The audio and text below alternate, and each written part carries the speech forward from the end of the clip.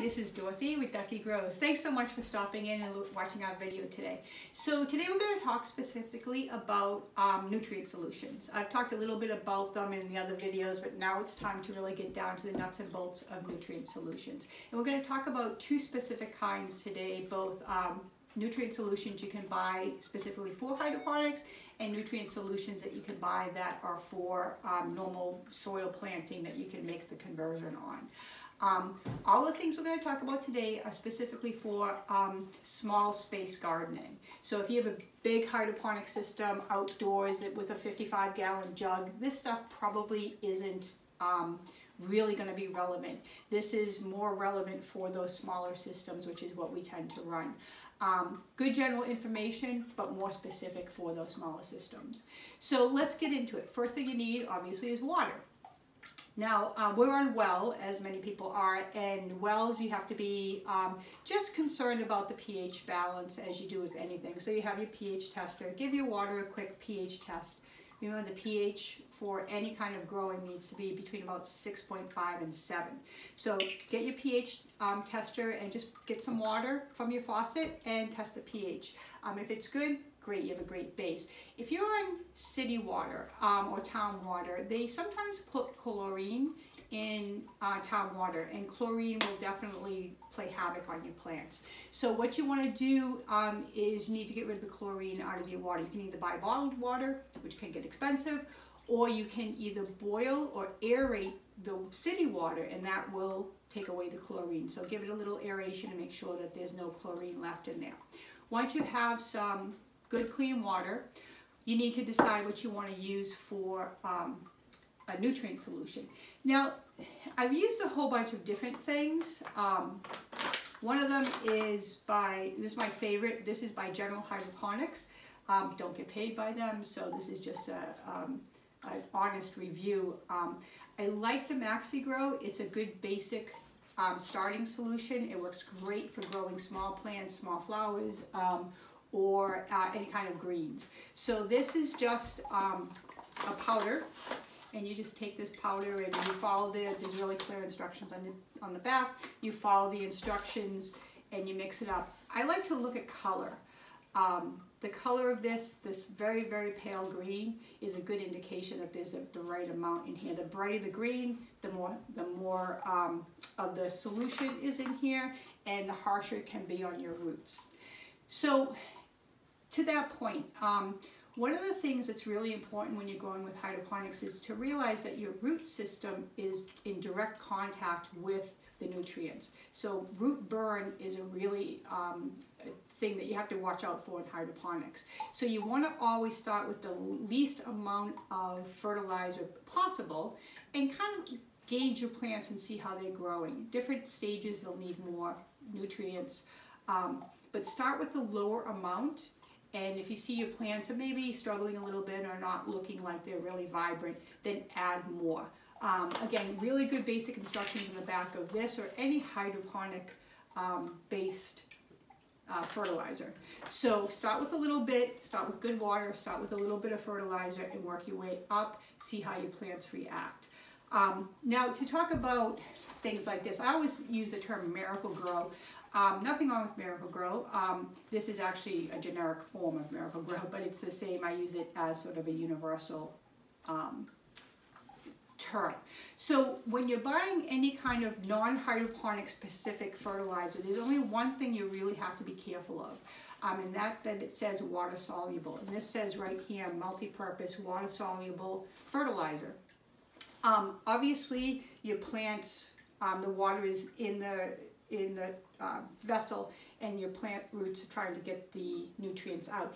If you don't have a water soluble solution, what will happen is after you mix it up, the solution will start to go down to the bottom, and then it's really just where your plants can't reach it. So you want to make sure that the nutrients, whatever you use, stay suspended. If you're unsure about that, just take a little bit of it, put it in a gallon jug, shake it up, and wait a couple of days. If you don't see anything falling to the bottom, then you know it'll stay suspended and your plant roots can get at the nutrients that they need really easily.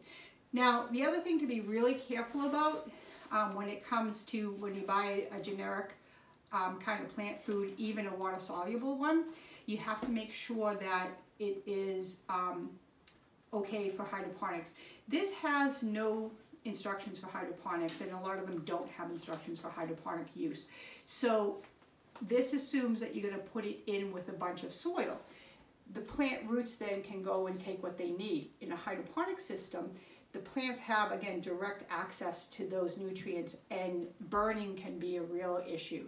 So when you're using generic plant food, and there's a lot of good ones out there, they're really great, easy to find. I use them myself because they're easy to find. You can go to any Walmart and get water-soluble plant food.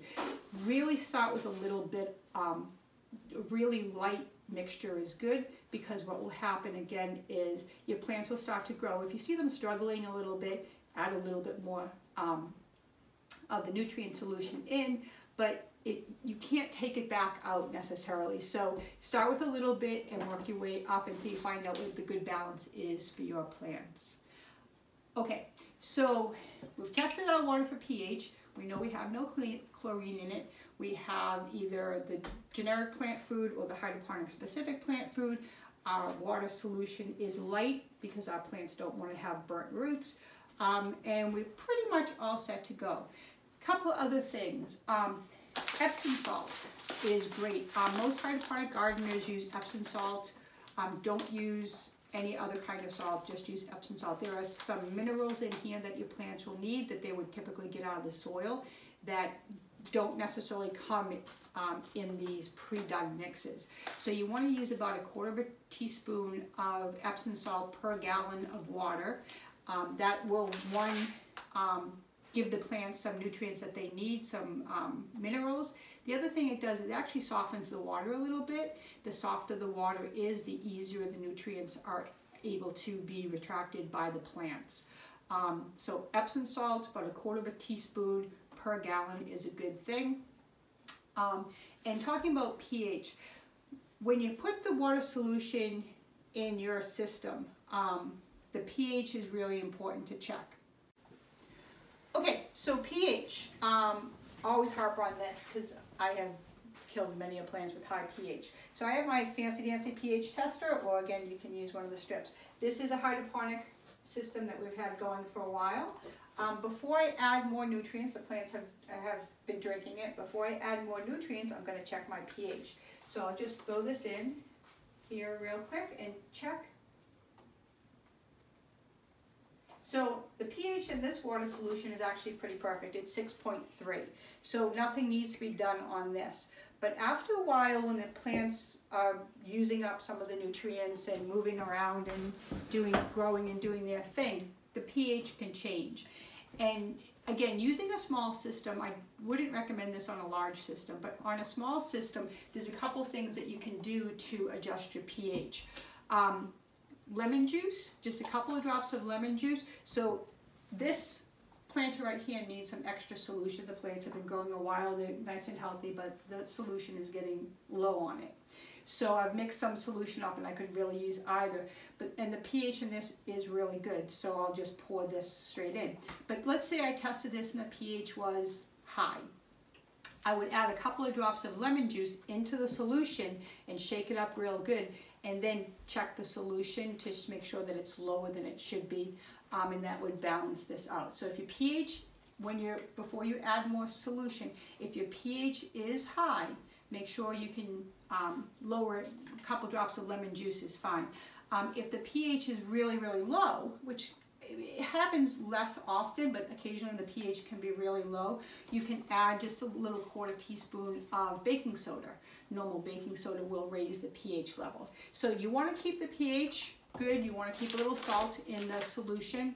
And you want to just use whatever nutrient solution you want, whether it's hydroponic specific or not hydroponic specific, as long as you start with a light solution, build your way up, and always check to make sure the pH. Now, how can you tell if your solution is good or not? There's a really easy way to tell, other than testing or looking. I always look at the color, because if the color is good, a nice light green, or in this case a nice light blue, and the plants look healthy, you're pretty much all set. But the easiest way to tell if you're running into a problem with a hydroponic system is the root system. I'm going to reach over here and grab one of my plants out. Let's grab this one, probably a good one. So you can kind of see this plant here. The roots are really white. The whiter the roots, the healthier the root system, and the better the your solution's doing. This is actually an aqua one from my fish tank, so it's actually just a little bit tinged brown, but that's because of my fish tank, not because of the solution being bad. The whiter the roots, a really healthy plant will have very, very, here, this is probably a better one, very, very white roots. You'll see the roots, especially up top, will start to get really black, and that means you have a problem. And we're going to do a video on what the problems can be and how you can fix them. But basically, whenever you go to refill a system, just make sure the roots are very white.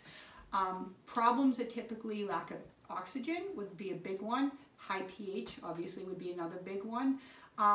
Those are really the two that will cause dark roots. As soon as the roots start to get dark, the plant will then eventually die. So get right on it. If the roots are dark, then check your oxygen. Maybe put an extra aerator or bubbler in your solution. Check your pH. Don't add more solution because that's not going to be the problem. The problem with dark roots is never too little solution. Sometimes it's too much solution. So just play with it a little bit. It's a bit of an art. If you have any questions or comments, please let me know. I'd love to answer your questions. I know sometimes I babble a little bit, so not always answering all the questions I should. So please let me know. The other thing is our next video I'm really excited about. We're going to actually do a compost tea. Neither one of these things are considered organic, but compost tea is. And if you're an avid organic farmer, and you want to do that indoors, or you just don't want to spend the money at the store to buy some of these solutions, you can do compost tea. So tune in a couple of days and I will show you how to do this exact same process, but without buying something, but doing compost tea instead. Thanks for stopping in and watching our video. I hope that answered some questions for you. Again, please subscribe. If you like us, please let me know what we could do to maybe make things clearer for you. Thanks for tuning in. We'll see you next time.